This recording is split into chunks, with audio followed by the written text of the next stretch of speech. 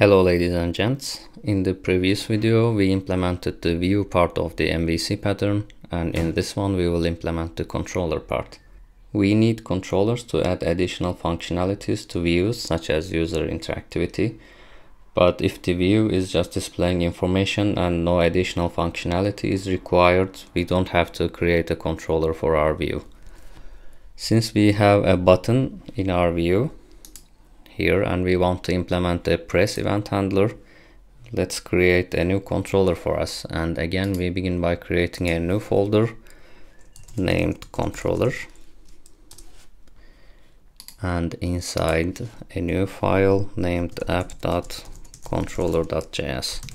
Now the name is again up to us, but we need to use the same name as our view, and the controller.js part is mandatory, so all the controller file names have to end with .controller.js.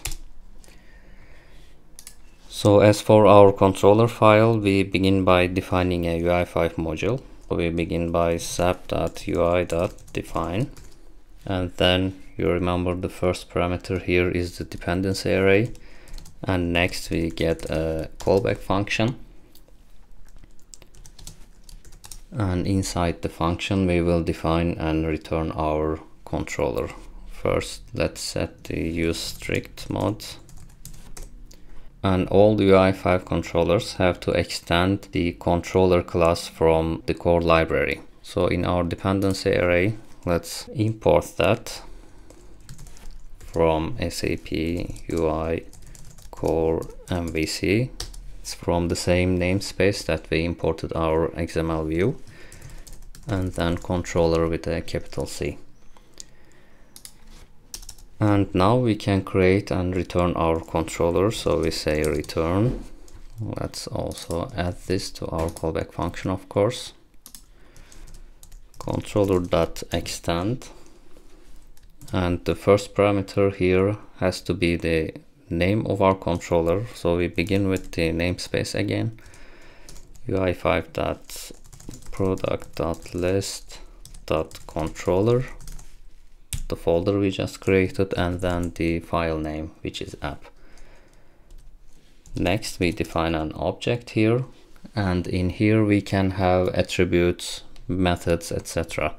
And we want to implement an event handler for our button.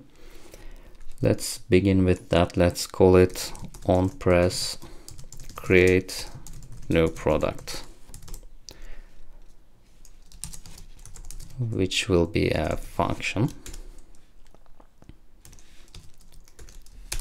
No input arguments, and we just want to display a simple message to the user when the button is created. Obviously later on we will have more logic in here, but for now let's keep it simple.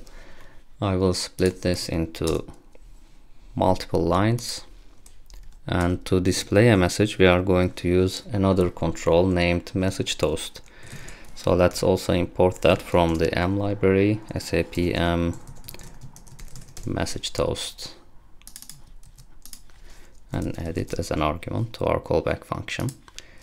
And the way we use this is, on this class we call a method named show, and simply provide a message. Let's say new product created, and let's another setting here which is called at, which basically determines where to display this MessageToast. And one of the values we can provide is center top, so we want the message to appear at the center and the top of our screen. Let's save this. Now in our app.view.xml file we also have to do a few adjustments, starting with adding a new property here which is called controller name, which will be the path to our controller file separated with dots. So again we start with the namespace, of course, ui5.product.list, and then oops, I have a typo here,